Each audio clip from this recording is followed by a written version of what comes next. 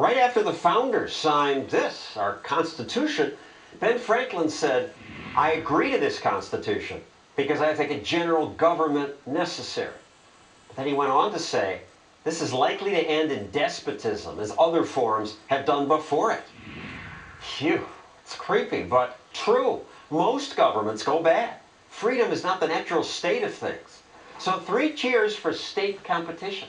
Maybe a rumble between the states will preserve liberty, limit the autocrats' power to take our freedom, because we can move to other states.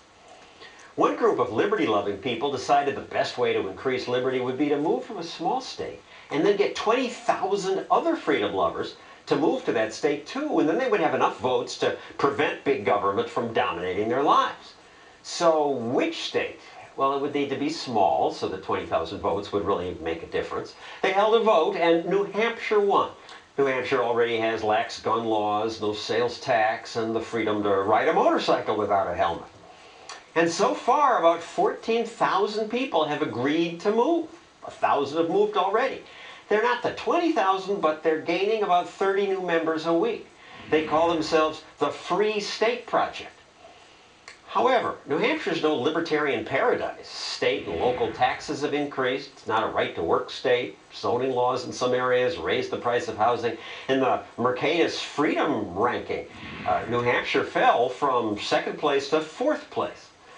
But the Free Staters are fighting back. More than a dozen have already been elected to the state legislature. A few practice civil disobedience.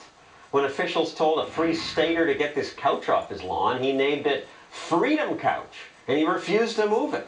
He spent 3 days in jail for that. Mother Jones reports that others have been cited for violating open container laws during a city council meeting, or for indecent exposure and firearms possession at the same time. And this video shows a bunch of them smoking marijuana inside a police station. Police didn't arrest anybody. The Free State Project's having a get-together next month. It's called Pork Fest.